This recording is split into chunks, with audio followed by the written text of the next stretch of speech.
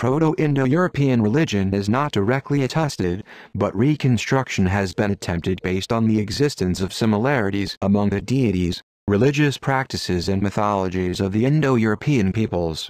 The hypothesized reconstructions below are based on linguistic evidence using the comparative method. Archaeological evidence is difficult to match to any specific culture in the period of early Indo-European culture in the Chalcolithic. Other approaches to Indo-European mythology are possible, most notably the tree-functional hypothesis of Georges Dumézil. Pandemonium is John Povell's word for the mutual demonization that occurred when the younger attested demonized the Devas, and the post-Rigvedic text demonized the Asuras. Neither demonization occurs in the oldest text.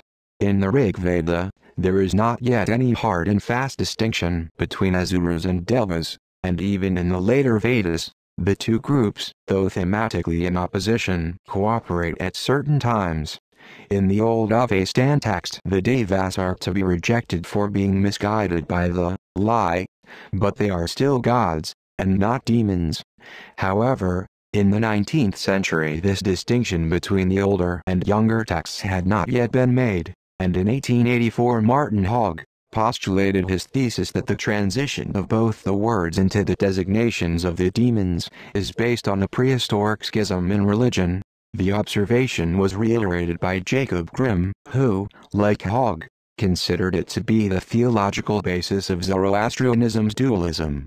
Before this, in the 1850s, Westergaard had attributed the younger Avesta's demonization of the Devas to a moral reaction against Vedic polytheism.